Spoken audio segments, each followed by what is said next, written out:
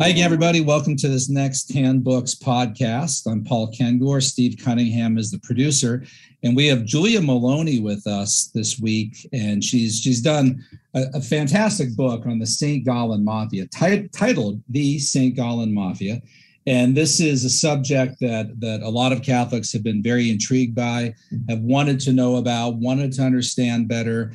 I have too. And I'll say right off that for a book to be done on this in a way that I think is so readable, so lively, and so fair, so level-headed, and not a book that goes out to take shots at Pope Francis, but just really written very well. This is it. So I think this is the book on the subject, the book that needed to be written.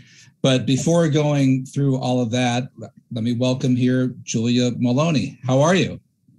I'm doing great, Paul. Thank you so much for having me. Sure thing. So tell us a little bit first about yourself before you go into this, before we talk about the book. And so I've read you at Crisis Magazine for, I guess, a few years now. I don't know how long you've been writing for Crisis. It seems like a little while. And so tell us a little bit about your background, where you're from. Yeah, so I'm a cradle Catholic, originally from Colorado, and I just grew up in a really great Catholic family, and went off to Yale and Harvard to study English literature. I focused on the Middle Ages. So I was actually, like, my senior essay at Yale was on St. Catherine of Siena. So wow. I tried to I was, in kind of a hostile cultural Marxist center, but tried to kind of hide out and do medieval studies. So what time was that? When were you there at Yale? I was there in the early 2000s, and then I took a couple years off to teach high school literature, and then I went to grad school to Harvard to get my master's degree in English literature as well. Did you by chance know Michael Knowles at Yale? I don't know if you were in the same years or not. No, I did not know him at Yale, unfortunately. No. Okay, because he was in a similar area, I think, and even did I think Italian literature, I believe. And but it's one of the questions I was going to ask you. You must read or speak Italian. Yes? No? I have a reading knowledge of several languages. I can have a dictionary and translate it, but I don't really speak any other. I'm very bad at speaking the languages. Okay. All of them. Yeah. I mean, it's one thing. So I'm like this with Italian. I can read it and speak it a little bit if I practice it, but it's hard, right, off the cuff to just sort of break into a language. But did you read some of these books in the original Italian? It looks like maybe you did some of the books on Francis. Yes, so there are a lot of books, especially the ones on Martini, that you can't get them in translation. Right. So and there were a number of French books too. There was a really good French book by Nicolas Diat that was it was a major source for a lot of these revelations. So yes, I would just read them in the original, and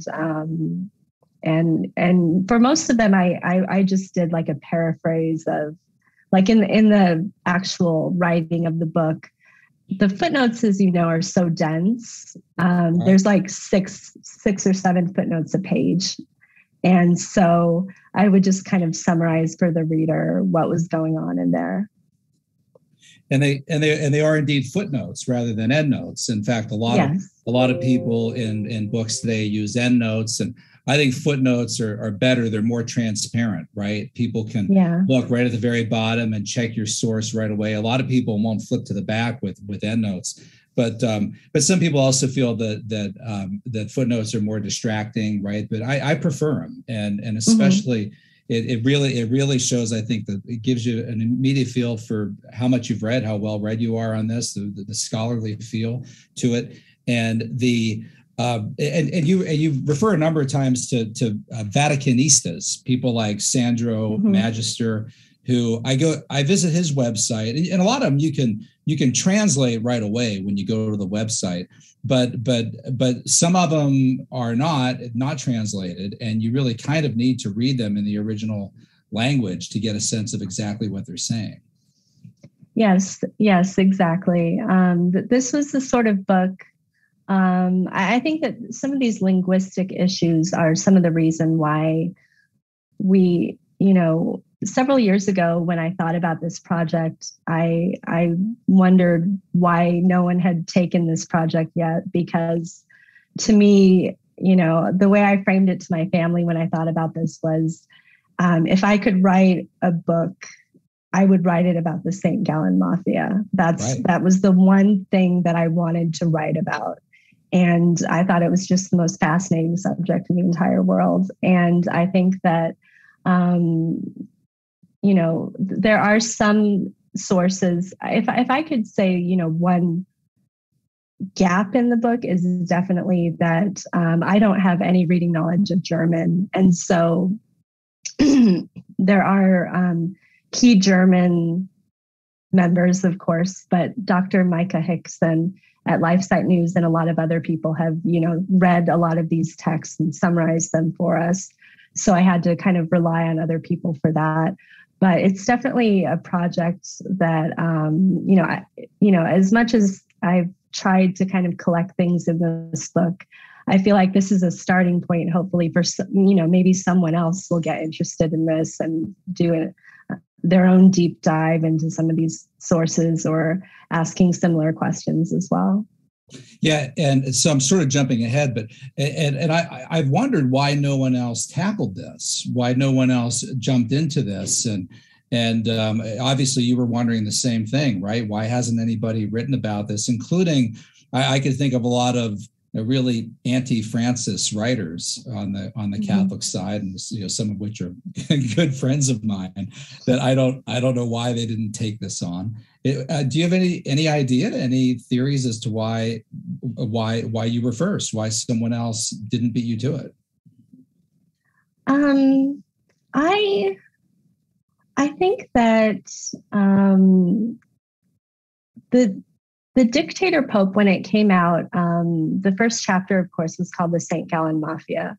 Right. And he did such a good job with that in a sense, it probably made people feel satisfied that most of the story had been told.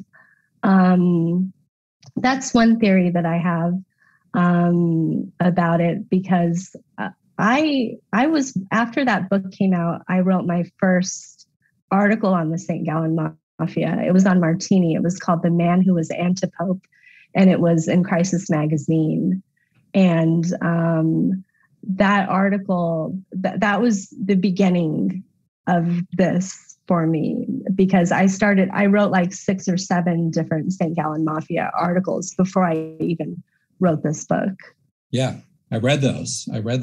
And the Dictator Pope, that was by Mark Antonio Colonna, right? Who's really, I think, Henry Sire, I believe, yes, is the member of the Knights of Malta, and who, by the way, Mark Antonio Colonna was a major figure in the Battle of Lepanto in 1571. So it's very interesting that he picked that pen name. But yeah, other than that, I can't really think of anything else that anybody really did, right, that stands out, other than some articles, perhaps. Exactly. I mean, I know that definitely on the other side, Austin Ivory wrote about the St. Gallen Mafia for his book, The Great Reformer. And he, of course, for anyone who doesn't know, he's the former spokesman for Cardinal Cormac Murphy O'Connor, who yes, was part of the St. Gallen Mafia. So he had an insider's look, and he kind of got himself into trouble saying some things in there that he retracted later on. But aside from those 2 texts and articles, there was a big gap in this area, definitely. So, all right, let me back up a little bit more. So you're at Yale, and I could show you on my wall right here. I don't know if I should try it. There's St. Catherine of Siena. So, Oh, she, yeah. but she's one of my favorite saints. So you did your thesis, your senior thesis on Catherine of Siena. Yes, I did. Yeah. Have, go ahead. Oh, I was just going to say there was, so she had her dialogue, and it was translated into Middle English for some nuns in the late 15th century or so, and it was called the Orchard of Zion. And so basically, it was about St. Catherine and her book, but also about its reception in England by medieval nuns, and how it had been rearranged by the Middle English translator. So that was kind of the angle that I was taking on that book. Okay, and then you go to Harvard for your master's. Yeah, and so what followed after that? You started writing, I guess, mainly for publications. I think this is your first book, correct? This is my first book. Yeah. Yeah. So essentially, I after I went to Harvard, I got married, had a family.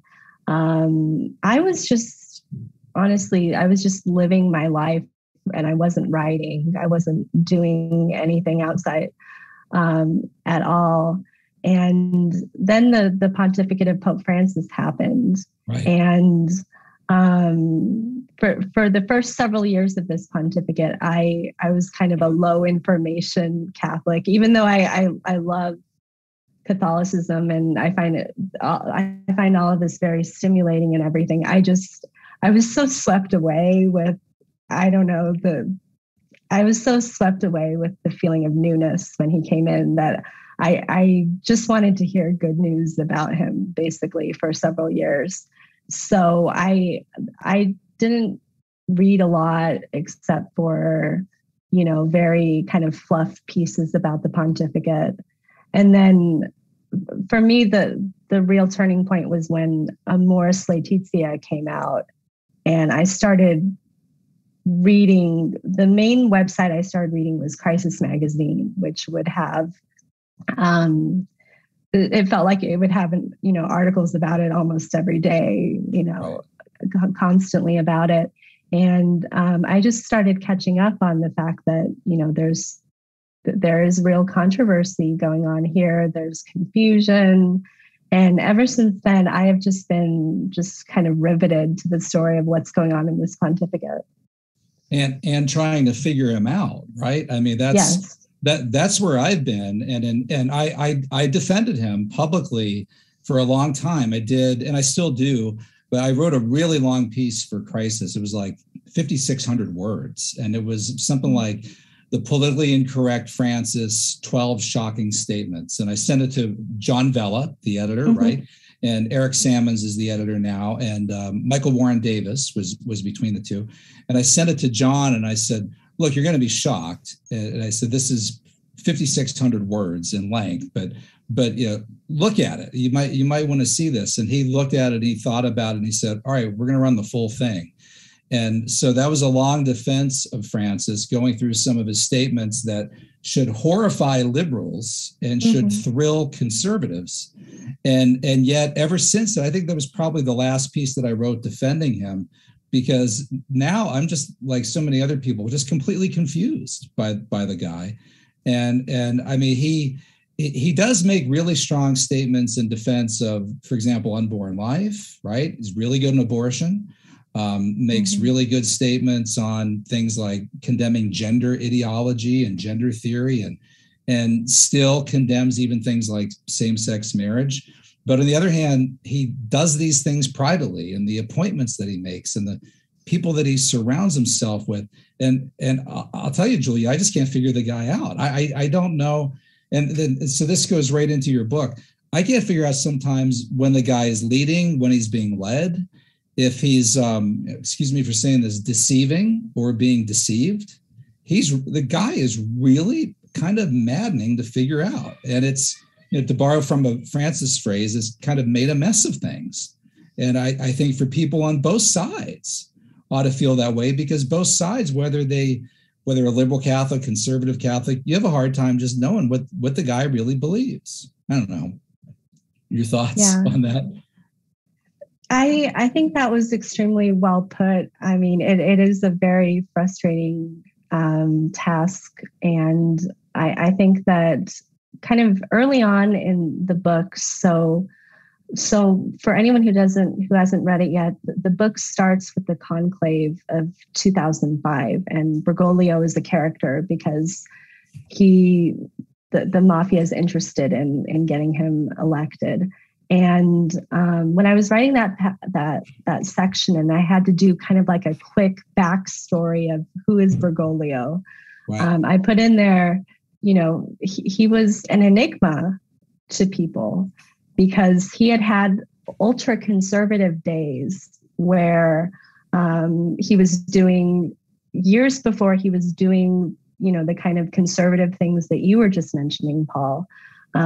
He was acting like an ultra conservative around novices and in teaching and in piety and doing things that were just kind of a throwback to the pre-conciliar era.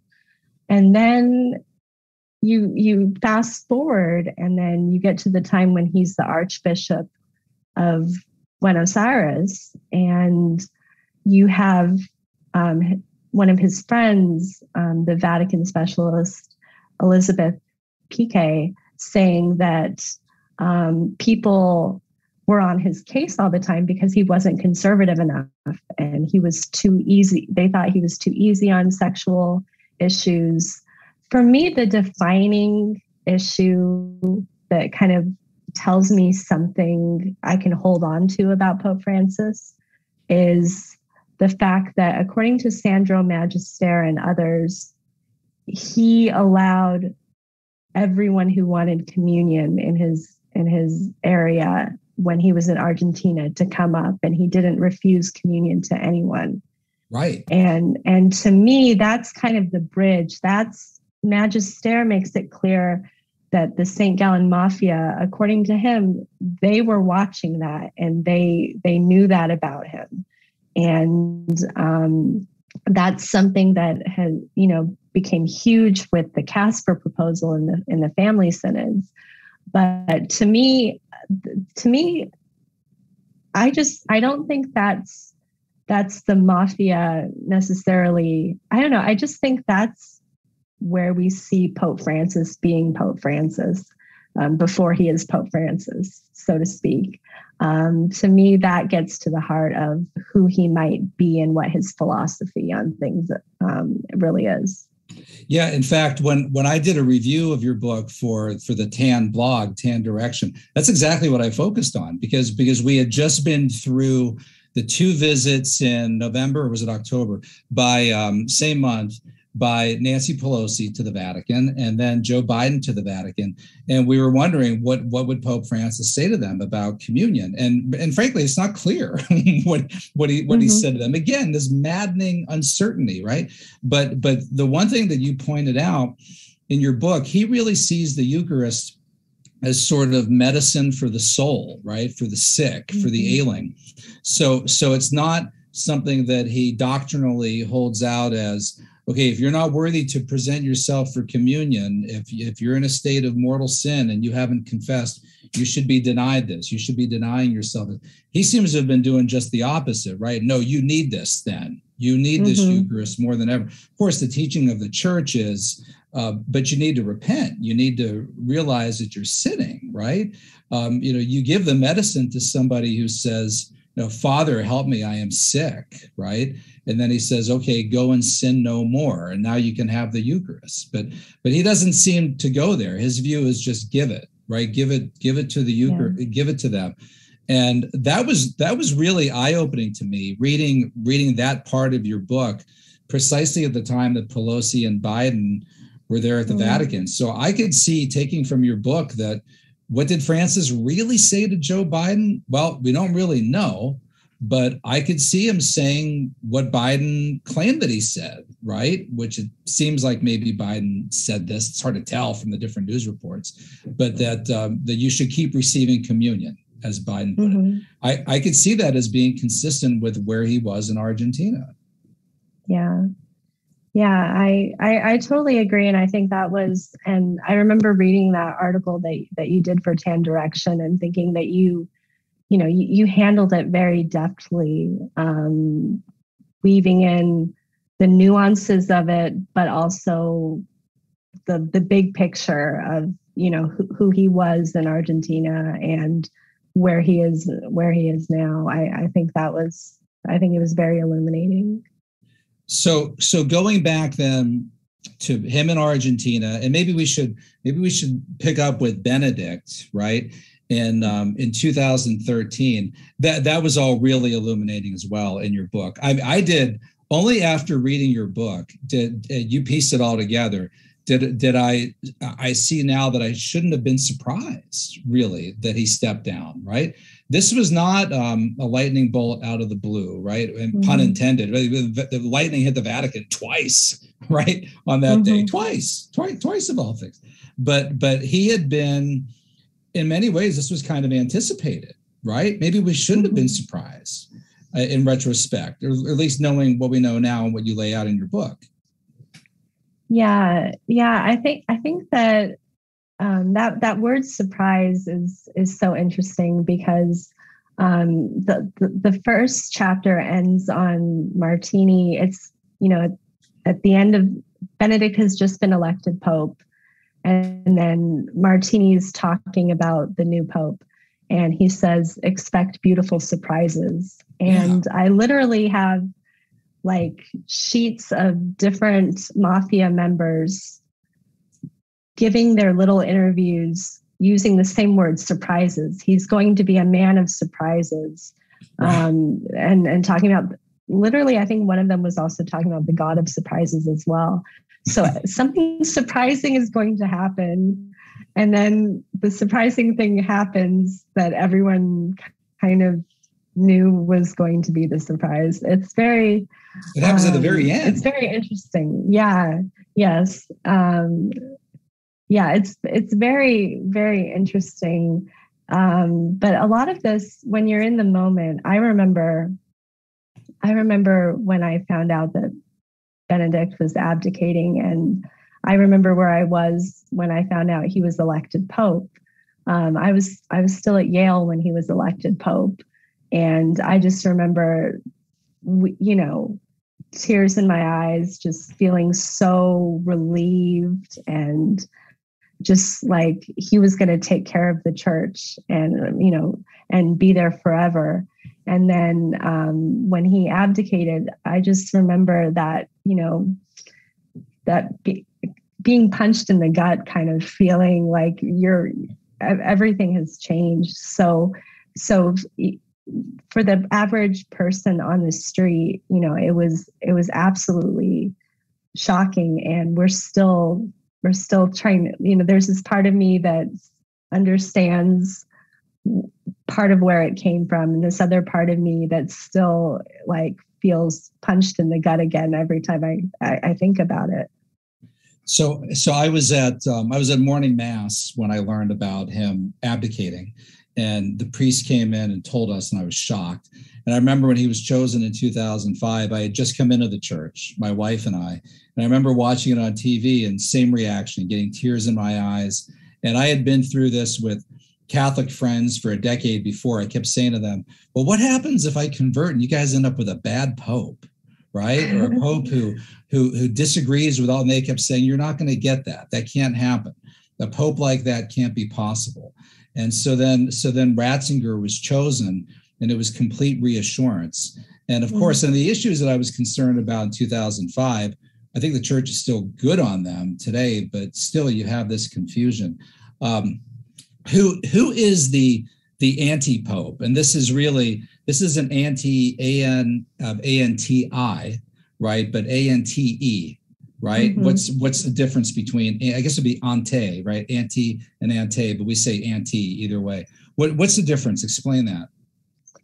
Yeah. So he would be the antecedent, the precursor or preparer for another pope. And that was the leader of the St. Gallen Mafia, Cardinal Carlo Maria Martini. Martini is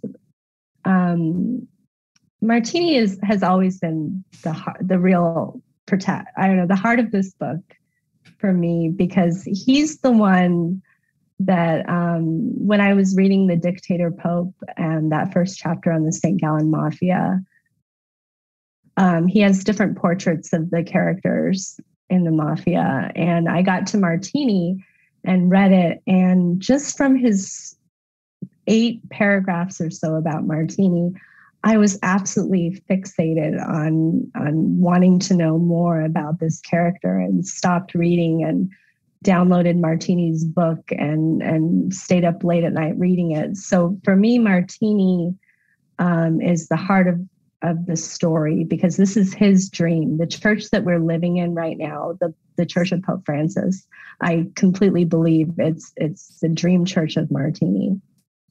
And it really is, right? I mean, every Catholic ought to know who Carlo Maria Martini is. I mean, this is really a stunning story, and not only his influence on Francis, but I guess going back to Benedict XVI and his pontificate, his resignation, seeing all of this that happened.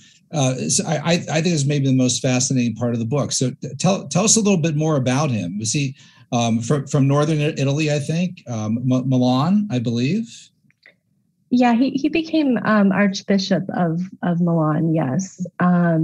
And he was born, I think, the same year as Ratzinger. So they were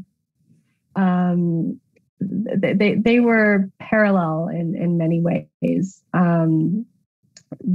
Martini, so he grew up in the pre-conciliar church, of course, and he talks a lot about his memories of things like his mom would wake him up early on First Fridays so he could receive Holy Communion, and then they would celebrate with chocolates later on. So he has all these little memories of that world.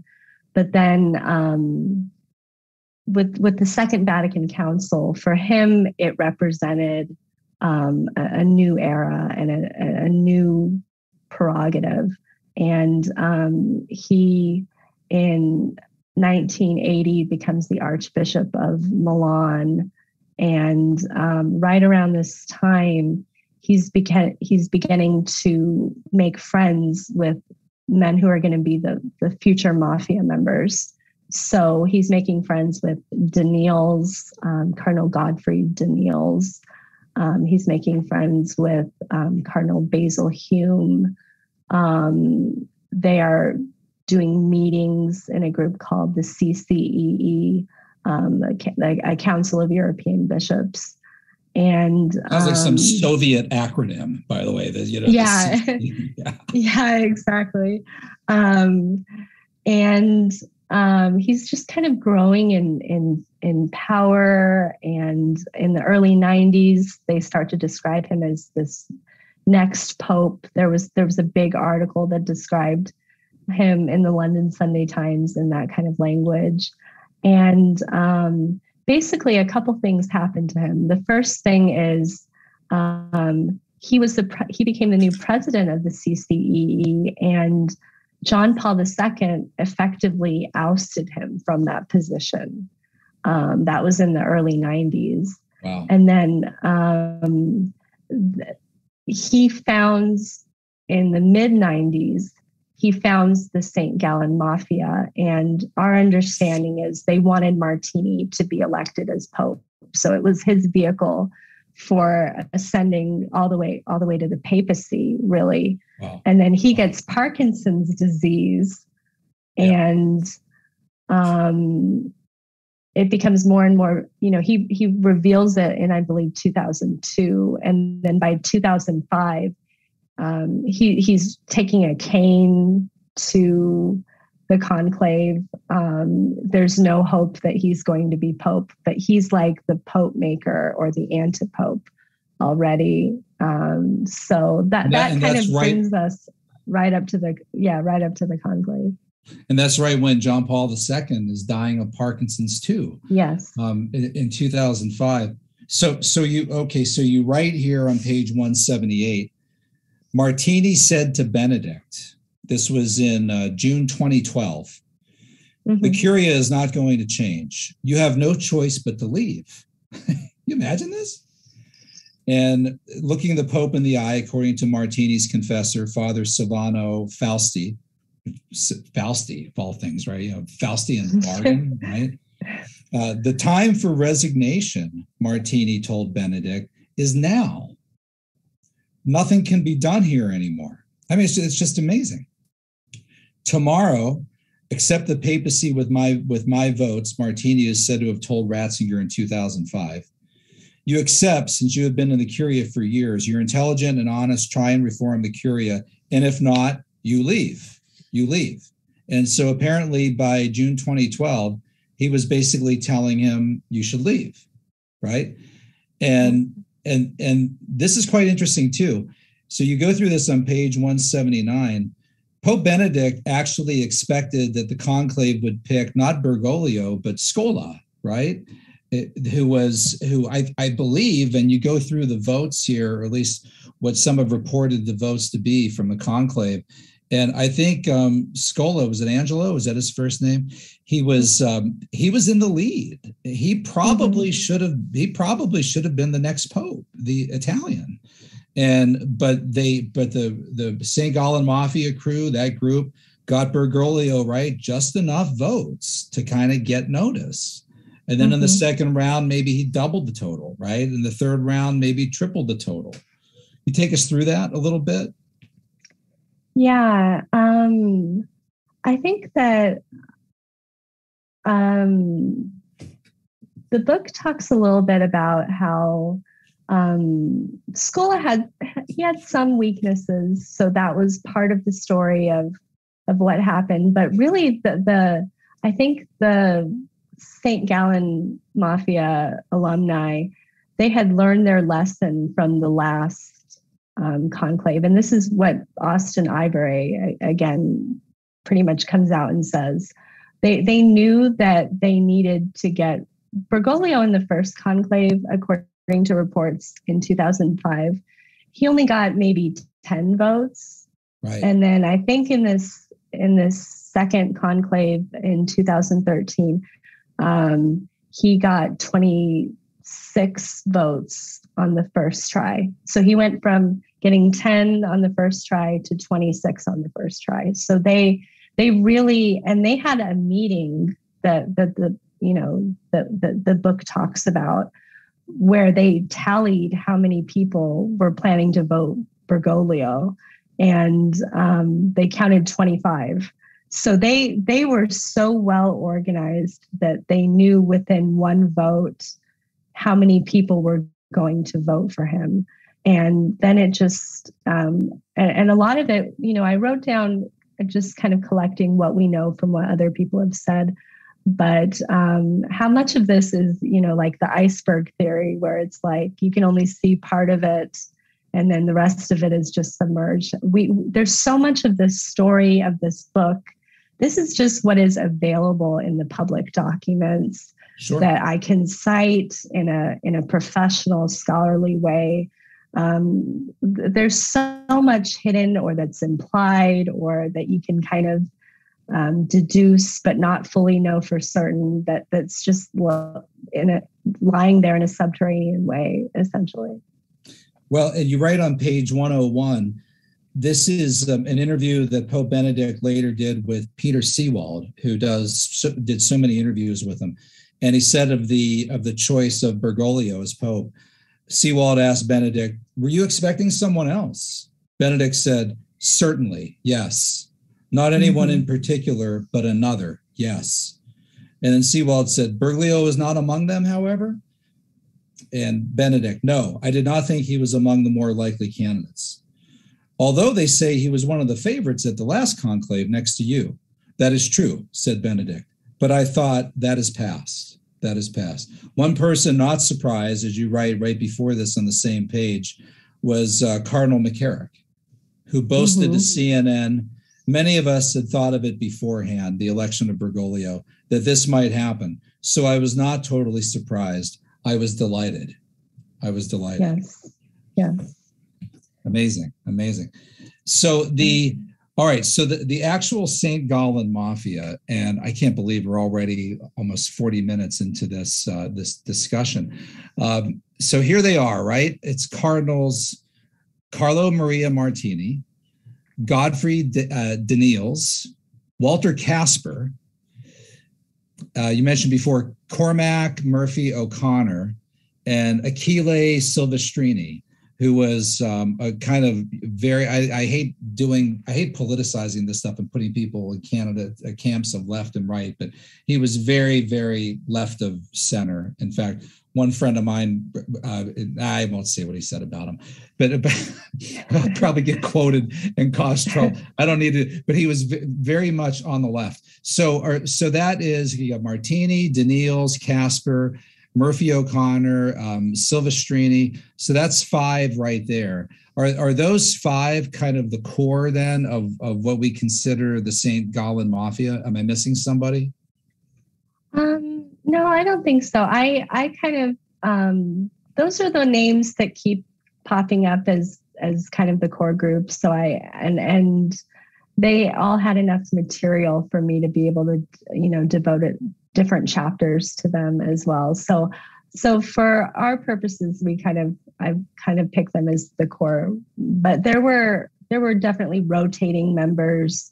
People that there were people who weren't cardinals yet. They were just bishops, and maybe they would come for a couple years and then rotate out and everything. So it's very, a lot of that part is still shadowy and nebulous. So, and you clearly think that the Martinis is the most significant, which yes. he clearly is. Silvestrini joined the Mafia in 2003, meaning he plotted with them for approximately 2.5 years, from January 2003, the time of the group's annual meeting, to April 2005, the time of the conclave. So he stands out. Martini stands out. And also then Martini is the anti-pope as well, right? Yes. ANTE. Mm-hmm. Also standing out here, Casper. Wow. Yeah. And I mean, Casper probably more than any of these other figures really emerged with Amoris Laetitia, right? Mm-hmm. And the proposals at the synod that took place. And I guess, what was it now? Maybe 2014, 2015, where we're still trying to figure out what was Francis doing there, right? What was he forwarding? What did he believe? Was he representing himself? And Daniels too. Daniels is really striking. What can you say about any of those figures? Maybe Daniels, maybe Casper. Daniels kind of shows us the really dark side of the Mafia, because he, for anyone who doesn't know, he's a Belgian, and I think around 2010 or so, he was recorded on tape trying to silence a sexual abuse victim, and the victim had been abused by his own uncle from the age of 5 to 18, I believe.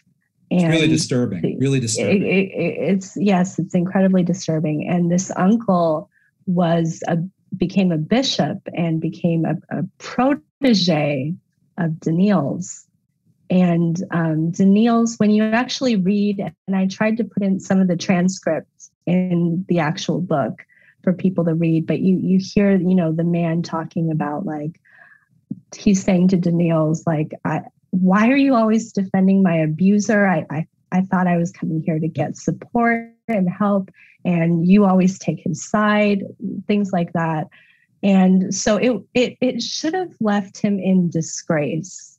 It was so horrible. And yet, Daniil's, there's this sermon that he has in his biography, and I allude to it in the book, where he literally he compares his trials, so what he had to suffer from the sexual abuse fallout was his Good Friday, and Easter came, he said, because Pope Francis came. And so he literally is speaking in multiple ways of a resurrection that he had at Pope Francis's hands. And we all, most of the people watching this will have already known about, the pictures of Daniil's out the night that Pope Francis is elected Pope, and he's standing there and he's kind of folding his hands in satisfaction. Right. He's got this little sliver of a smile on his face and everything. And it's just, it just speaks of how this group, they were in the shadows, and he was there out in the open, right there. And shortly after Pope Francis was elected, he started making more and more statements openly in favor of gay marriage. He had secretly written a letter to a Belgian politician years before, congratulating him on a piece of legislation that was a pro-gay legislation. And now he's out in the open, just being quoted in the papers about it. So that, to me, it just, when you really think about it, and the figure of Daniil's, it's just enough to kind of give you goosebumps a little bit. And it seems that so many of them want that. They want this kind of secularity. You quote Casper saying, just as it is forbidden to clone others, it is not possible to clone Pope John Paul II.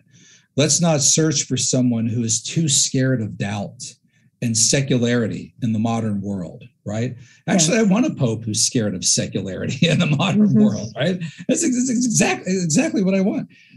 Martini, same kind of thing. This is on page 58. He said that life did not begin immediately with fertilization, but rather sometime later.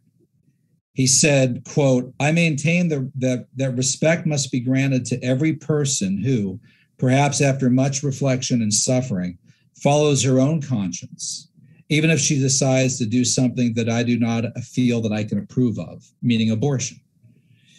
And so later he reiterated the church's task was not to dispense prohibitions, but to form consciences and teach discernment. And yeah, so they're all kind of like this. And you've said a number of times, in fact, this goes into my next question. This is a conversation. This is Theodore McCarrick and Murphy O'Connor. A day after that dinner on March 2nd, the Italian papers quoted an anonymous cardinal as saying, quote, 4 years of Bergoglio will be enough to change things. 4 years. Murphy O'Connor would later repeat that exact slogan, adding, but pray to God we have him for much longer than that. Well, you have, right? 2013 to 2017 would have been 4 years. You got at least another 4 beyond that. McCarrick said he could do it, No, this is what the Italian said. And then McCarrick asked, what could he do? He, Bergoglio, could reform the church. If we give him 5 years, he could put us back on target. But so that gets to my question, Julia. What is the goal? What do they want to reform? We heard all about this phrase, right? Reform the Curia. We must reform the Curia. Like it's like we're looking back at this now. It's like, who cares about the Curia? I mean, if all of this happened because of that, whatever that might be, was it worth it? I'd rather have more clear understanding of doctrine and church teaching. But what are the goals of the St. Gallen Mafia, of this core, of this handful of individuals? What do they want to do? What did they want to do? What do they want out of this? There are a couple places where we have a pretty clear understanding, straight from their own mouths of what they want to do. There was this famous speech that Martini gave in 1999 that delineated some of these goals, but he was still kind of speaking in code. You can decode what he's saying, right. But it's really later on he spoke to, of all people, Eugenio Scalfari, who speaks frequently to Pope Francis, and right. it has these controversial and we never know what's really said in those conversations either, right? They're complete mystery every time. Yeah. Exactly. So Martini gave an interview to Scalfari, and I want to say maybe it's around 2008 or so. But he basically, Scalfari asked him, okay, what are the most important issues in order? And then Martini says, the divorce is number one. Right. Number two is, I want to say it's the selection of bishops. Number three is priestly celibacy. Number four is the role of the laity. Number five is the relationship between politics and the church, or politics and morality. So divorced, the Casper proposal for communion for the civilly divorced and remarried. We've got that in this pontificate. We had the Amazon Synod, where we were talking about the ordination of married men. That covers number three, priestly celibacy. And then the relationship between church and politics is kind of omnipresent here. We were just talking about, Joe Biden and Pelosi and communion and things like that. That's definitely present here. But I think if I had to add to the list, I think what happened with Traditionis Custodes, the just clamping down on the traditional Latin Mass, that's something I don't really cover in the book, just because Traditionis Custodes ended up coming out after my book was done editing and everything. Right. But I've written pieces before where I've said, okay, we can look back and trace what the Mafia was doing, and that was also presaged by the Mafia as well. Yeah, in fact, could you say maybe in retrospect that a kind of binding sort of glue that holds all these guys together, sort of anti-tradition, right? Yes. The understanding, we need to jump into modernity. We need to become more secular. And I think you say a number of times too, the whole synodality idea, yes. Right? Of giving local bishops more control, which is exactly what somebody like Daniels would have wanted. The current group of Germans, the bad Germans currently, what they've wanted to do. And I think you've probably written about this in Crisis the last couple of years. I have, others have. Even Francis seems a little bit shocked by some of what the Germans want to do, right? They seem to be getting so out of control and unhinged, and maybe going in directions that he didn't expect. But this is one of my beefs with Francis. He appoints these people and embraces them, and they are from the kind of far left, liberal, reformist wing of the church. That seems to be the people he's comfortable being around, even if he doesn't seem to always agree with them. And yet, when he appoints them and they do the things that they do, then maybe he seems surprised by it. That's what this is leading to. And I think this is probably what the St. Gallen Mafia core wanted. I almost called them cabal, but I think that's probably where they wanted to go.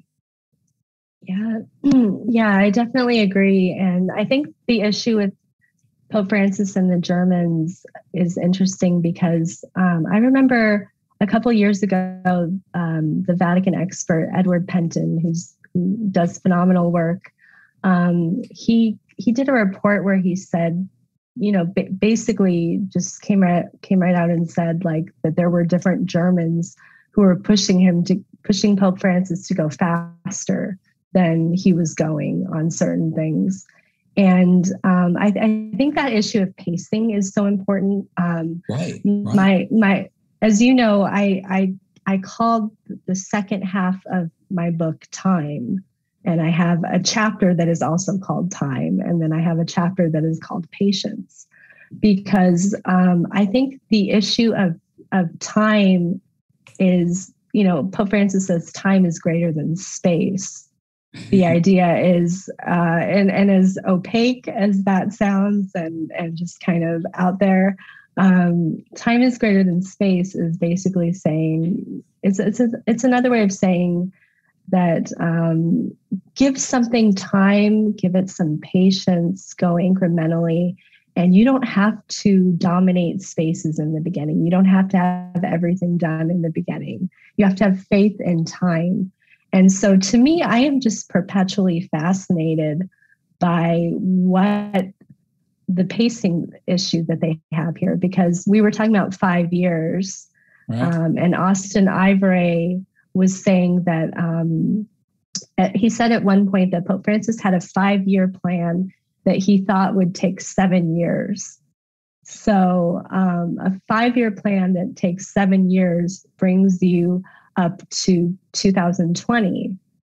And we don't know yet if that 5-year plan that needed 7 years, if it needed a couple more years, so maybe it's a 9-year plan now, or what exactly. We don't know quite what it is, but they are literally like, they're thinking in these types of terms of years and how much time do we need? So I definitely see that as kind of an obsession with them.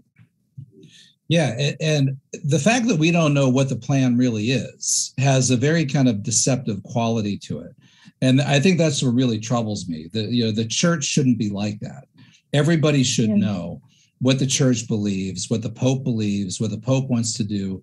The idea, and we saw it at that first synod on the family, where he seems to be telling some of his guys, no, that's too much. Pull back, slow down. You shouldn't do that. That has a kind of deceiving nature to it. Just go fight for what you believe and put it out there. If unless you're afraid to put out what you really believe, which I guess they are. So a lot of times these goals and what reform even means is just so unclear. And in the process, it's just, again, to borrow from Pope Francis, it's made a mess of things. Yeah. So you close this with the section on, indeed, time, and you quote the Italian historian Roberto de Mattei, who just did a great book on Pope Pius V through Sophia Institute Press. And he says here, we are living, and you quote a Latin phrase, motus in fine velocior. I don't know if I said that right. Motion accelerates toward the end. Time passes more swiftly at a period's close. And here you quote Roberto de Mattei, we are living through an historical hour, which is not necessarily the end of times, but certainly the end of a civilization and the termination of an epoch, an epoch in the life of the church. I mean, that's pretty, what does that all mean? And you conclude, for a clock wound up with its inexorable ticking and for a clock wound up with its inexorable ticking, and the revolutionaries had to hurry. And really, that's what they are, right? They really are revolutionaries. For some dreams, like Martini's, are finally as fleeting as lightning, destined to FNS, while somewhere in the Sistine Chapel, the Christ of the Last Judgment gazes on. So that's pretty strong ending. Tell us what you mean by that. Unpack that for us. When I thought about, kind of like dominant images. So again, I'm an English major. I'm a literature person, like symbols, themes. I've written short stories before. So these kinds of things are really important to me. And I tried to write this in a way where it's like a term paper, and it's got footnotes, but it's also kind of like reading a novel, and it's got characters, symbolism, really all of that sort of thing. So I thought about it, and we keep hearing about the Christ in the Sistine Chapel, the Christ of the Last Judgment fresco, and he's kind of, you keep hearing about him, but you kind of don't know what he's doing, or it doesn't really become clear. And then I think at the end, the dominant image that I wanted to leave people with was this idea that, okay, so we're obsessed with time. The revolutionaries are obsessed with time, but they only have an hour, or they have this limited period that they can work with. I don't know what it corresponds to in earthly terms. I don't know. I just know that it's limited, and they know that it's limited. That's why they're constantly anxious. They can't go too fast. Right. They know that they can't be like the Germans, and they can't catapult everything into schism or chaos or anything like that. But they also know that they can't go too slow. So they have to find the right amount of time, and they have to find the right opportunities. And at the end of the day, though, like at the last judgment, at the real last judgment, we will look back on this and we will think about how this was a finite period of chaos in the church. And the Christ of the last judgment was in control all along. And I don't know quite how he's going, we don't know the details about how he's going to get us out of this, but we are going to get out of it at some point. So I wanted to just kind of evoke some of those larger feelings and a larger context for what's going on. That's very good. So it's a very optimistic, actually, right, conclusion. Yeah. So and you don't go into this, but who will succeed Francis? I mean, you don't go through the number of people, the cardinals that he's appointed that can vote in the next conclave, the ones that have passed that were under Benedict and John Paul II. By the way, wouldn't it be shocking if Francis dies before Benedict XVI does? I mean, with the way that all of this is going, and he's gotten 8 years, he's going on 9. They thought they only needed 5, maybe 6 or 7 at the most. So, they've gotten more time than they thought. And even then, for whatever reform or goals that it was that they can't tell us about, I don't know if they've really gotten them. I think what they've just gotten is, again, a mess of things that's left a lot of people on all sides confused and frustrated. But what who's the next pope? What do you think? Where does this go next? I don't know. I know that there was recently an article in the National Catholic Register that was talking about Cardinal Zuppi as basically he would be someone who is absolutely committed to finishing what Pope Francis started. So he would be in his image, him as a likely contender if he can get the votes. And which might require some more scheming. Yeah, what they were talking about in a kind of coded way was they were talking about different groups that were backing him and already making themselves known. And you always wonder with that, well, if everyone already knows about this, is he going to be successful, or is he just the one that everyone thinks is going to win? And there's going to be a dark horse elsewhere. So I don't quite know. I go back and forth on how much hope we have for the pendulum swinging the other way. But I think we probably, most likely, we're going to get someone, whether we know his name now or he's more unknown. I think we're probably going to get someone in the image of Francis, and someone probably who has some kind of group, even if it's not the Mafia, some kind of group working for him in some sense, trying to build up hype and get the votes and do that sort of thing. Which is not how it's supposed to go. It's not how it's supposed to operate. John Paul II even explicitly forbade that, right? Mm-hmm. All right. Well, this has been great. So tell us, are you going to do another book? Do you have plans for another book? Maybe on Catherine of Siena? I would love to do another book at some point. I'm just Like, I feel like my brain is so fried from kind of all the work that I've done that I can't even, I don't even know what I would do. What I would do my next book on. You need the right topic, right? Something like this that really inspires you, and you wonder, why hasn't anyone written a book on this, right?